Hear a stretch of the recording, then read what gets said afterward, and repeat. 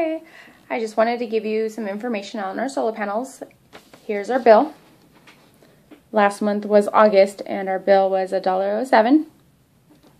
Our panels started working in October 2013, so you could see where it starts to be negative. So we are making or producing more energy than we are consuming.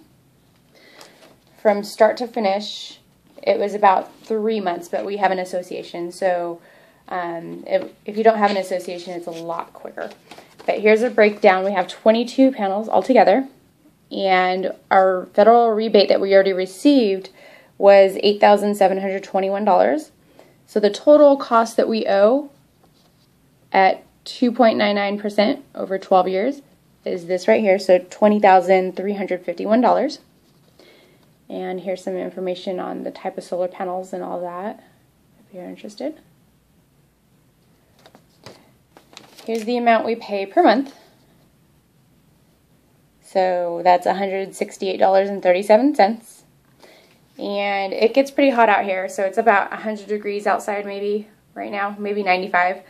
And I keep it about 75 in here. If I'm cleaning, maybe I'll turn it down a little bit more. And at night, I definitely run it really low because I'm a hot sleeper.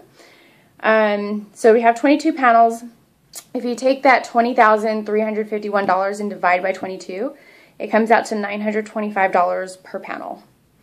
Okay, and as far as the rebate goes, we already received the rebate, and if you look on your federal tax returns for last year, just go down to line 61, and that's the maximum amount you can receive for your rebate.